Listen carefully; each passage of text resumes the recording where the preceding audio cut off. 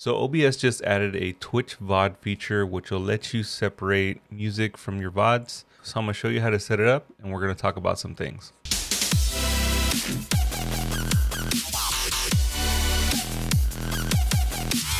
Hey guys, what's going on? It's Beatwalker and welcome back to another video. First and foremost, and a disclaimer, OBS has come out and said that this will not protect you from the DMCA rules that Twitch has set out. So just keep that in mind.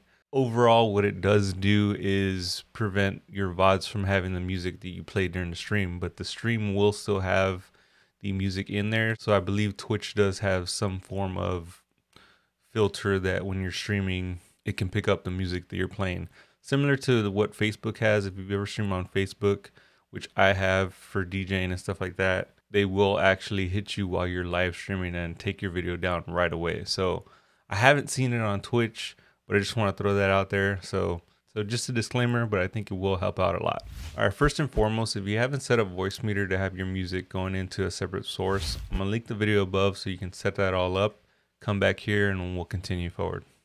All right, so the first thing you want to do in OBS is make sure that it is up to date. So you'll want to go to this help tab here, check for updates. And if you have the latest update, it's going to tell you, hey, I have the latest update. If not, then just go ahead and install that, easy. Then you're going to want to go to settings. In settings, you'll go to your output tab. Your output mode will probably be at simple right now. Go ahead and switch it to advanced. I can't do it on the screen because I'm recording now, but it's going to allow you to have this Twitch VOD Track feature enabled. Once the Twitch VOD Track's enabled, it'll have two selected. Now, depending on what sources you have running, you might want it to run on a different channel. I just leave it on 2 because the majority of my other audio sources come in through 1, including the mic and stuff like that. So just leave that there. And then again, you can mess with the streaming and recordings. I'm not going to go into that deeply here, but if you want to see another video on how to set these up better for you, I can do that. So yeah, that's pretty much it. Now, if you're not seeing the Twitch VOD Track feature, you can go back to stream, make sure your service is set to Twitch, and then it will enable the Twitch VOD Track feature. And then hit OK here. All right, so as you can see, I have Spotify sound set up down there. If I go to properties, it's set to my aux input, which is the additional input that I have for music in Voicemeeter. So obviously I want that separate. So from here, we'll go to advanced audio properties and the Spotify sound. Let me expand this. If you have number 2 checked, you're going to want to uncheck that, because what that's going to allow it to do is eliminate the music from going to the VOD. So if you remember, track 2 for the Twitch VOD Track was selected. So you actually want to unselect it in this area to prevent the music from going to the Twitch VOD. And then everything else can remain the same.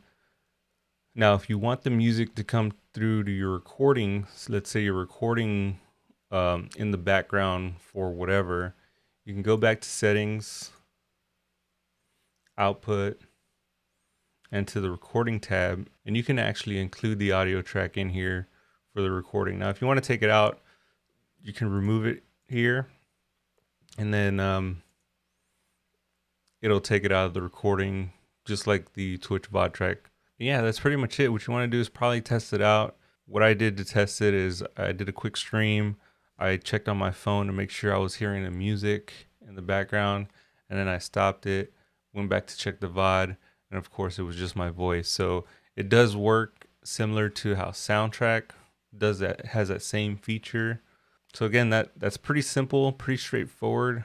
I hope that this helps you out and prevents you from having any other copyright issues. But again, it's not a safe-proof way. The only real safe-proof way right now is just playing no copyright music or playing copyright-free music. So the music that I've created, quick plug, is all copyright-free. I'm going to add some playlists below that'll help you out. Also did a no copyright chilled playlist with a bunch of other artists as well, if you want to check that out. So yeah, if you liked the video, give it a thumbs up. Be sure to subscribe. I have some more videos coming just like this and some music related stuff. And I will see you guys in the next one. Later.